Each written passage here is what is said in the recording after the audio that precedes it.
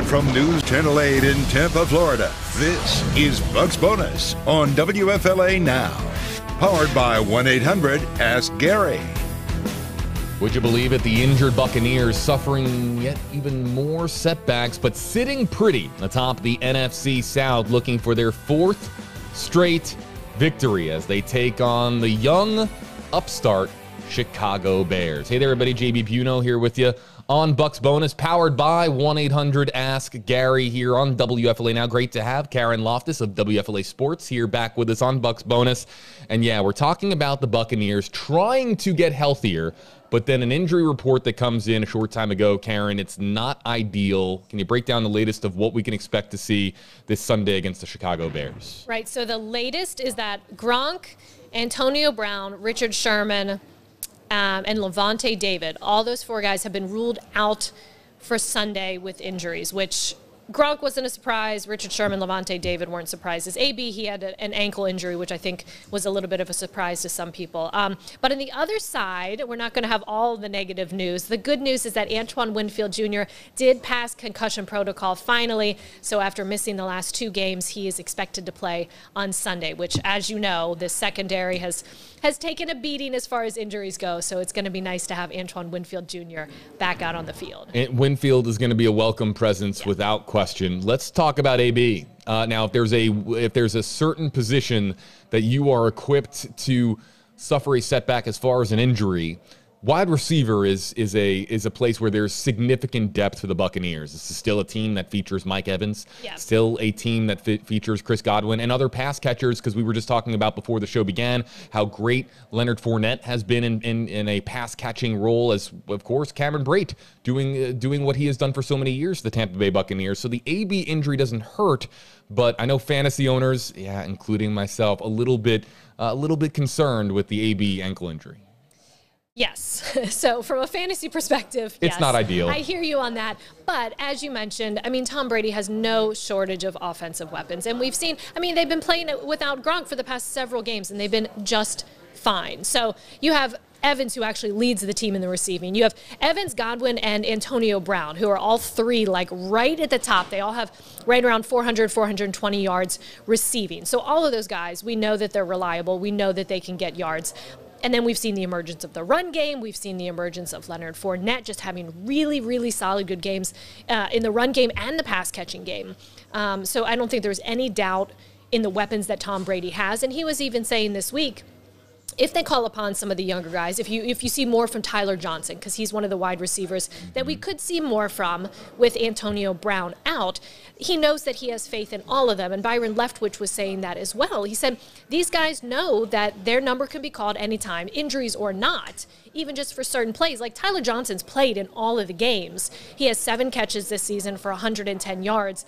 Still looking for his first receiving touchdown or first touchdown at all this season. But all those guys are ready to roll for any time that they're called upon. Another name, just want to throw it out there. Okay. What's up with Scotty Miller? Scotty Miller. We were just talking about him. I was like, haven't heard much of him. So Scotty Miller was a popular target for Tom Brady, or a somewhat popular target for Tom Brady, behind, of course, the weapons that he had last year in the Super Bowl run. But Scotty Miller had some memorable moments for the Buccaneers, so that's just another name. You forget how how deep this wide receiver core is.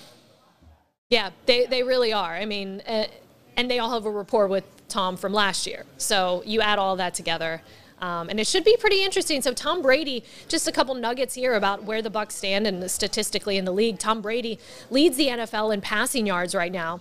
He has 2,064 passing yards, 17 touchdowns to just 3 interceptions. They have the best passing offense in the NFL right now, and the best rush defense.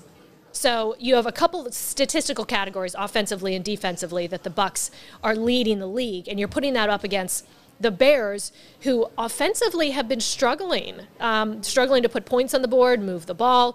The Bears rank dead last in the entire league in total offense, pass offense, and sacks allowed. So when I see that, I think that the Bucs defense is just going to have a field day against them. I actually asked Bruce Arians about this, and I know he doesn't care about stats. He doesn't care where their opponent is ranked in the league, but I asked him about it anyways. I said, do you feel like your defense is going to have a really good game just based on those numbers? And he said he didn't care about the numbers, and of course said that the team just has to show out like they do and execute like they do. But in my head, in my personal opinion, I think that we could see a really good game from the Bucs defense. Looking forward to seeing the Bucs defense prove that they are the dominating force, and really they have been.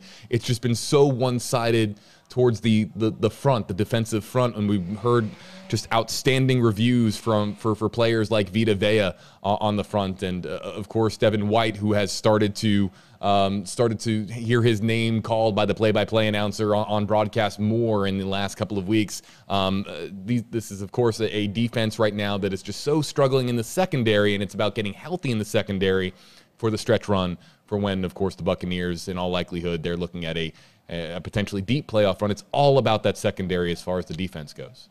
And we talked about this last time, about how, yes, that may be somewhere where they have injuries, but you can make up for that in the pass rush and the pressure that they're getting on quarterbacks. The front four and what they are able to do is sort of where it starts. And I think that they got a good tune-up against the Eagles, running after Jalen Hurts all over the field. Shaq Barrett was all over the field running after him, preparing for a Justin Fields, who they could be in the same situation. So I feel like they're prepared for a mobile quarterback and being able to just make his life miserable. Let's talk about whether or not it's going to be a day of misery for the Chicago Bears. It's the Chicago Bears team that is very much now seeking its identity. Yeah. It feels like an eternity ago that we were talking about Andy Dalton being the quarterback of this team. It is the young, promising rookie Justin Fields. Also really banged up at the running back position are the Chicago Bears. David Montgomery out, Damian Williams out as well. If that is the name is escaping me, there's a running back for the Bears that is on the COVID list, and it comes down to Khalil Herbert, who is a young rookie running back as well. So you have a rookie star playmaker perhaps in the making, both in Fields and Herbert, but they're going up against Vita Vea, going up against Devin White, going up against Jason Pierre-Paul, Ndamukong Suh. I mean, this very, very potent front for the Buccaneers. So if you're a Bears fan and you want there to be momentum and you want to see Justin Fields show some of that promise in a game like this, it's just going to be really hard against that Buccaneers front. Yeah, it's going to be difficult for sure. And a couple other things I want to point out on the injury front in regards to the Bears. I was looking at the injury report that just came out. They have 8 players that are listed as questionable, which, as you know, can go either way. But they have a pretty full injury report themselves. Among those that are listed as questionable, Khalil Mack. Not sure if you've heard of him. kind of a stud. Kind of a good guy. He leads their team with 6 sacks, and he can be a menace. So he is on their injury report with a foot injury listed as questionable. And then also I noticed the Bears' top 2 receivers, Darnell Mooney, who I actually covered at Tulane in college, very good player. Darnell Mooney and Allen Robinson, their top 2 receivers, were both on the injury report. So something to keep an eye on. If they're listed as questionable, you just never know. And even if they're not at 100%, I mean, even if they do go, if they're not at 100%. So you think if their top 2 receivers are out, then they maybe try to run the ball, or if that's an option. But then if you're running the ball, you're going up against the top rush defense in the NFL. So things look favorable for the Bucs, I'll say that. Could be, yeah. And this was the stretch when you looked at the schedule when it came out. This was a stretch where you said, you know what? These are games that your defending Super Bowl champion Buccaneers should win. Going back to the Patriots, again, a team that are seeking an identity. Even though it was Tom Brady returning to Foxborough, there was high optimism that the Buccaneers would win that game, and they did. Beating up on the surprisingly disappointing Miami Dolphins, a team that in themselves have suffered significant injuries.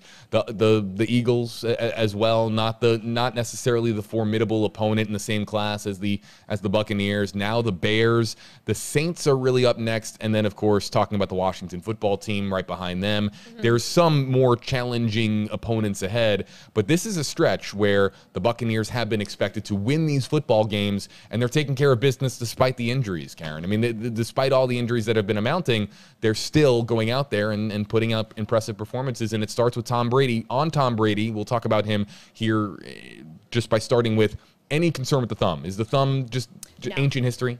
History, yes. Yep. Ancient history. Because he's doing just fine. As you would expect. Yes, exactly. I mean, you've seen him play fairly well. It was the rest of the Dolphins game and then the Eagles game after that it was he was dealing with that thumb injury, but I don't think that's an issue.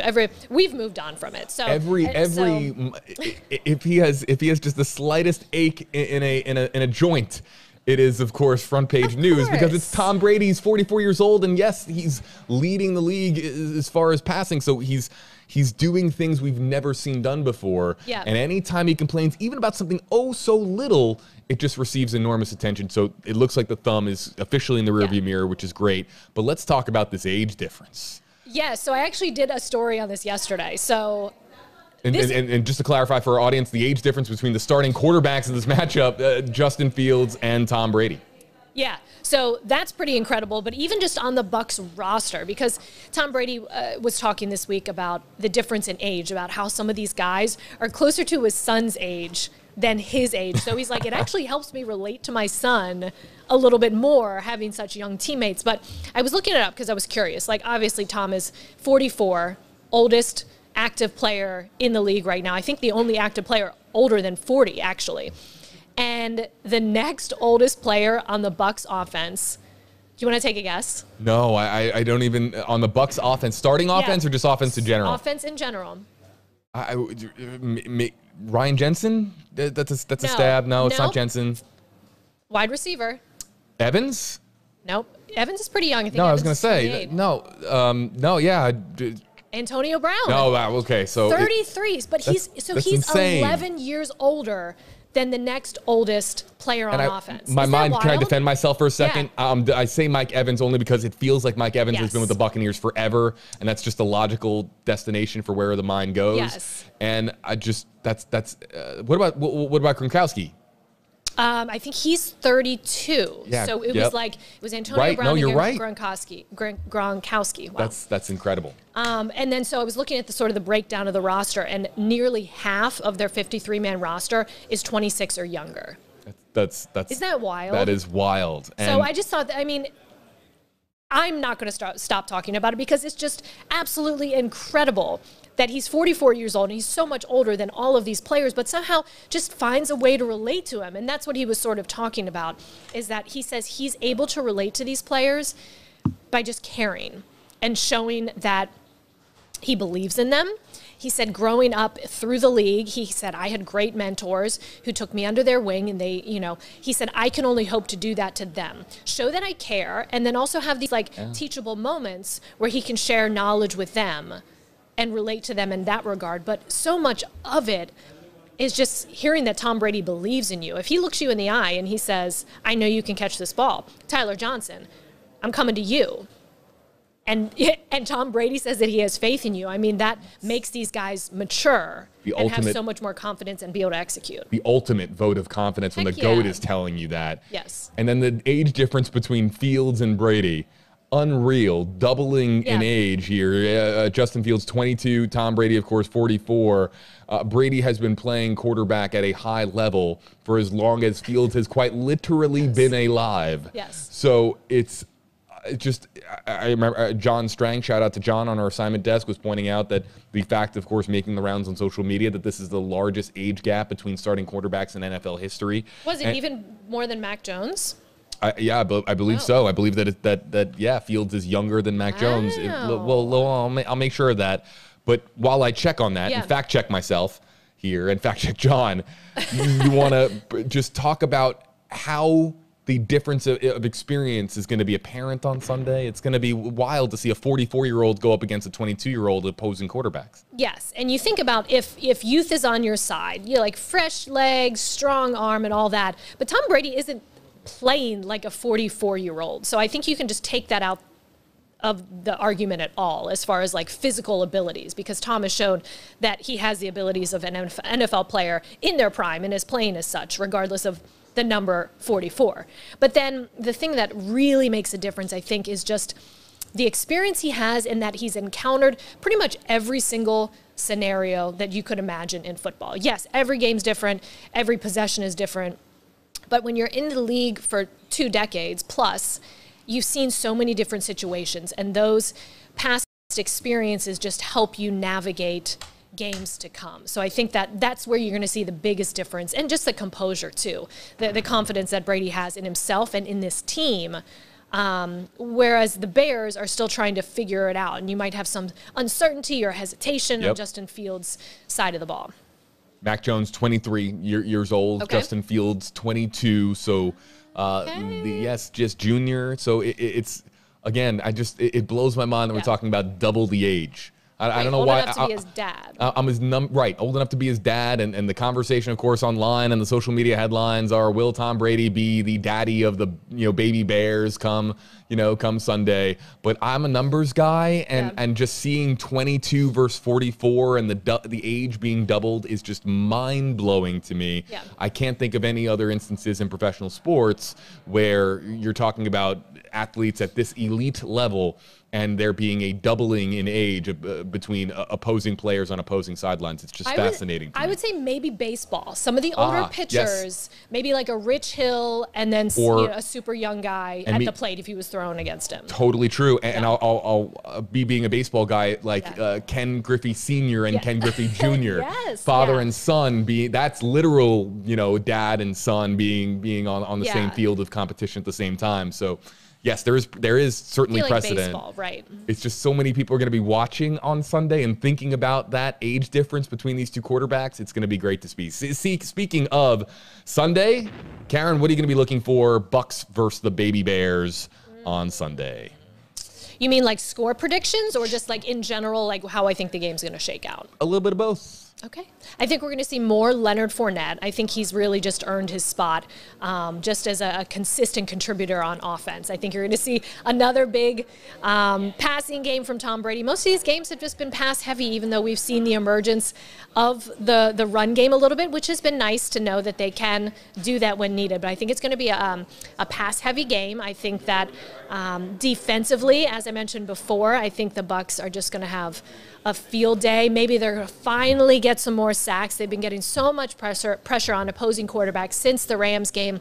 I think this time they're finally going to get some more, record some more sacks, and we're going to see some pressure there. Maybe some interceptions. Maybe Antoine Winfield Jr. is going to come back and get an interception. That's what I'm going to throw out Would love to see it in his comeback game off of that concussion.